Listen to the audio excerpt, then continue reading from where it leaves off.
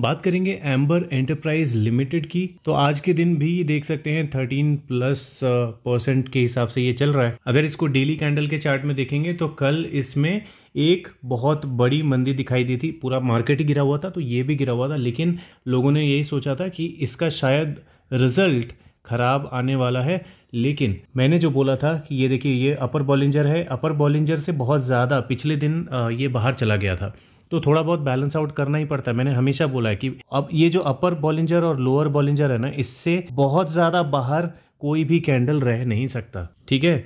तो इसीलिए यहाँ पे ये बाहर चला गया था पिछले दिन, तो अगले दिन इसको क्या करना था, इसको बैलेंस करना था। और आज के दिन देख सकते हैं फिर से उसमें तेज़ी दिखाई दे रही है। तो चांसेस अभी भी जो है इसके अच्छे रिजल्ट शो करने के ही बन रहे हैं। और गाइज यहाँ देखिए, बात करते करते इसके रिजल्ट्स भी अनाउंस हो चुके थे ऑलरेडी।